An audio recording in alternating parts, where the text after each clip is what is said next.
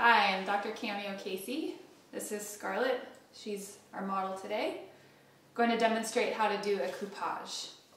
So hopefully you've already taken your dog to your vet for coughing most likely, and they've told you to go ahead and perform coupage at home. Hopefully this is just a reminder for you. So with coupage, we use it to try to help break up material in the lungs so that they can cough it back up. Most commonly it's used for dogs with pneumonia, and it's used in combination with other treatments such as oral antibiotics, or nebulization is the most common thing that we use first. Nebulization helps to the breathing treatment, so they breathe in medications, things that open up their airways and break up the mucus.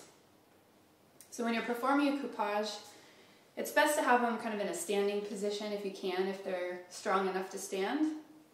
Scarlett's a large breed dog, so with her standing, her elbows are away from her chest, so I have full access to the whole part of her chest here. You're going to start with your hand in a C shape. You don't want it completely bent over, but you want enough space in between your hands so that when you put it against their chest, there's some space there. You don't want your hand flat.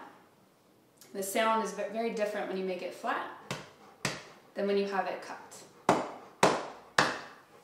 Probably the most common mistake people make when they're doing coupage is the amount of pressure that they put on the chest. It's good just to get used to it at first. Again, soft hand just to kind of get used to the sound. And then the cupped hand. And you want to give it a nice good tap. Sounds almost like horse hoofs. You can use one hand at a time or you can use two. And it's best to do one side at a time, especially on a large dog. To do a few on one side and then on the other side. That should help break it down. The dog might cough while you're doing it, or they may cough a little bit later. It may take a few treatments, usually done a few times a day. And again, in conjunction with the rest of the treatments your vet has given you. I hope you found that helpful. Thanks for watching.